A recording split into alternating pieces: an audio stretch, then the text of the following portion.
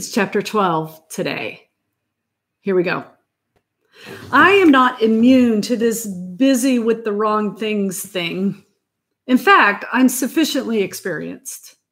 I can be completely together 1 minute and an hour later all over the place with distractions and wondering how I traveled that distance in such a short amount of time to only repeat the pattern multiple times throughout the day.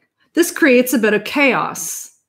I pride myself in being somewhat measured and rational, but there are days that steadfast Julie is completely thrown out the window.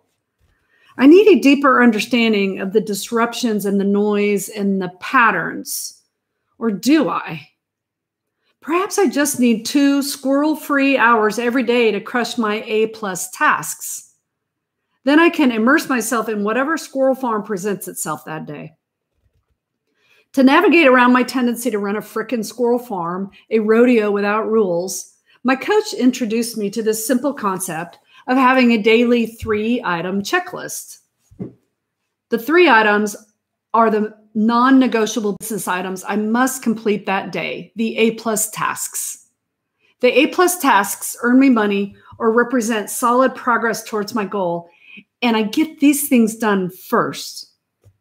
Or I can review the 3-item list towards the end of the day, and if they are not all complete, then I realize the squirrel farm was alive and well that day, and I turn on the hustle and get it done in the last hour of the day. Either way, the 3 items are done.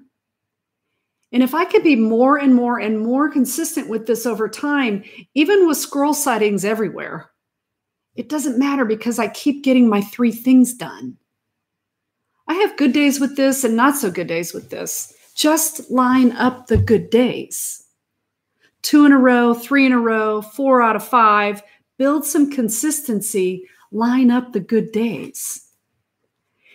You can succeed by doing the right things with consistency. Every day, you have an opportunity to start or restart this pattern. Simply start building consistency with the things that matter the most. Do the things that matter most first every day. You can do this. Ciao.